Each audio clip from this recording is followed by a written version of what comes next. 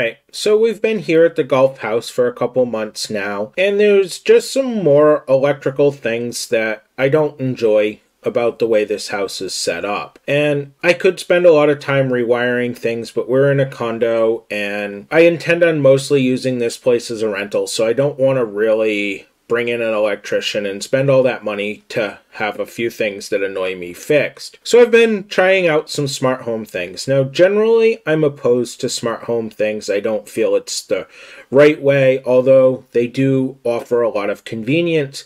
And I've actually been enjoying playing with some of the Home Assistant setups and trying things out and just generally experimenting, getting back to the roots of the stuff that I used to do quite often with electronics, and what actually brought me to virtualization in general and Proxmox videos. But getting off that topic, so a neighbor of mine told me here that there's a local smart home things store. Now I say things not as like the branding of the Samsung device, but just smart IoT devices in general. And that was cool, so I wanted to check it out. I just went down there and I got talking to the guy about a couple of my problems and things that I already kind of knew with my general router modem setup and how it was working and just not being great here in general. And again, I didn't want to invest all the money into getting a pfSense Netgate router and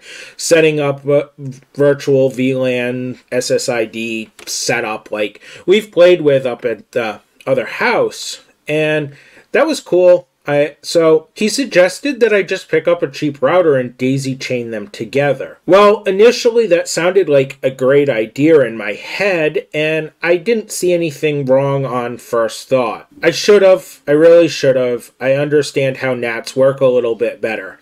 But that brings me to why I want to create this video. So apparently, if one so-called professional that's operating a store, he's not installing, is out there giving this advice, I am fearful that the community might be getting this advice in general, and I want to just put something out there so people understand what's happening when you daisy chain routers together. Now, it does somewhat separate this stuff, and somewhat that offloads the workload of the router or the main router so that this happens. But yeah, so let's go ahead and head over here and check out what we're looking at. So this is my setup, and yeah, I did just get done installing, and I did do a little bit of electrical here just to get this wired in and get it out of the room and into the owner's closet, because again, we're going to rent this place for a few months out of the year. So with that being said, I've added electrical and haven't fully cleaned up from myself, but yeah, that's me. So we have a modem connected to an ASUS router, and then the ASUS router is connected to the Linksys router. So all the traffic's traveling from the modem into the first router and then the second router. Now, obviously, I'm sure you guys can tell these are all-in-one cheap routers. This is not an SG-1100 or better. This is not some commercial-grade router that's configured. This is just homeowner-grade stuff that a lot of people doing smart home things are probably playing with. So the idea here is that all the smart home light bulbs, light switches, TVs, etc., etc., etc., end up on this cheap little Linksys. Now, this Linksys is like 30 bucks. It's just a cheap little thing, and I was actually pretty impressed with its feature set. And now this video is absolutely no feedback on this Linksys device. It's, other than it being slow, which you expect out of a $30 device, it's a pretty decent little device as far as options and stuff. I don't feel it worthy of doing an unboxing and a review, so I didn't film unboxing it. And I mean, I guess I can go into the web interface if you really want to check it out, but there was even some support for VLANs in there, which I was shocked about, because that $150 Asus, I think it's an AX3000 or something, sitting there, it doesn't have some of this support. Now, it has support for a lot of other things and a very nice, comfy feeling, intuitive GUI for its web interface and stuff. But yeah, anyways, I prefer pfSense a lot better over either of these devices. Regardless, pfSense can be a little bit more complicated for a homeowner to set up and require a little bit more configuration. But enough rambling. Let's get back to the point. So I set everything up, and I actually set the Linksys up with the old SSID and password from the Asus. So basically everything in the house moved over, and then I just had to move my wife's cell phone and my computer and a couple of other work devices over to the Asus. Well, let's switch over here to the full desktop view and check out what's going on here. And generally, if I had thought about it, I should have known it was going to happen. And this is the intent of making this video.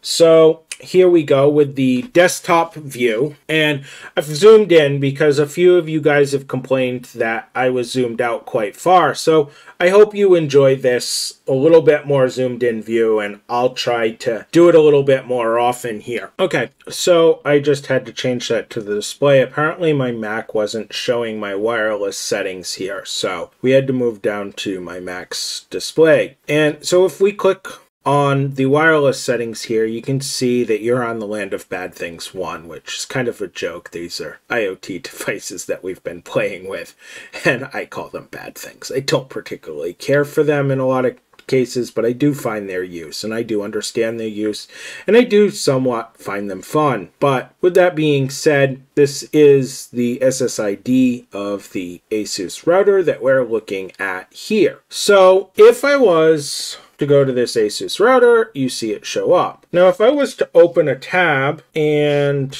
attempt to go to the Linksys router, you're going to see that it continuously just tries to load over and over and over again. And that's to be expected. There's a NAT coming out of the Linksys router, so there's a separation, a firewall separation between the Asus and the Linksys. So that's fairly to be expected here, where we can't load into the Linksys router from the Asus router. But heading back over to our web browser again, and we're going to go ahead and we're going to connect to the Asus router, or the Linksys router rather.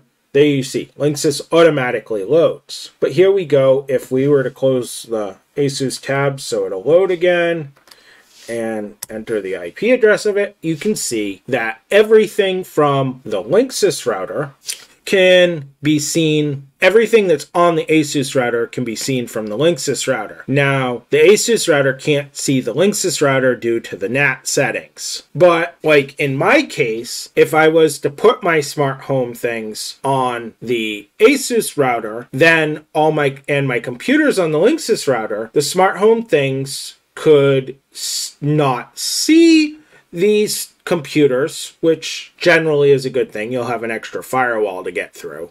Now, if you're inside one firewall, you're probably going through the other firewall, but maybe not. Maybe you've somehow exploited a smart home thing and the computers are at least safe. So that might be a good idea. But, and this might be the advantage, your computers can see the stuff on the Linksys. Sorry about the mumbling and confusion. So maybe that's a good idea. But at least in my scenario, I used a cheap router, the Linksys router, as my smart home router, and that generally is probably what a lot of people want to do. And what happens is, if I was to try to do a speed test here, all connected to my Linksys router, we're going to see a huge speed impact. So I would generally, if I wanted this to work, want to go ahead and have the faster router be the lead router, just like I've configured it, and that would be where I'd want more of my computer stuff. But in route configurations, we can find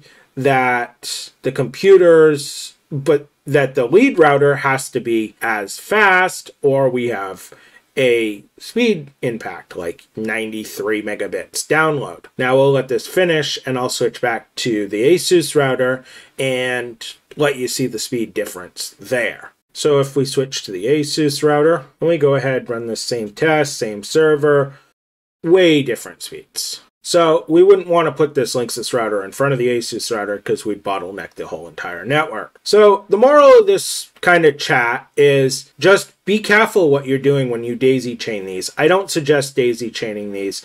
Honestly, between these two routers, and if I had bought a faster router and set it up kind of the way I mentioned, I would be more money than buying an SG-1100. And the SG-1100 ranges between $180 and $220, depending on where I've seen it bought, the Netgate website being the cheapest.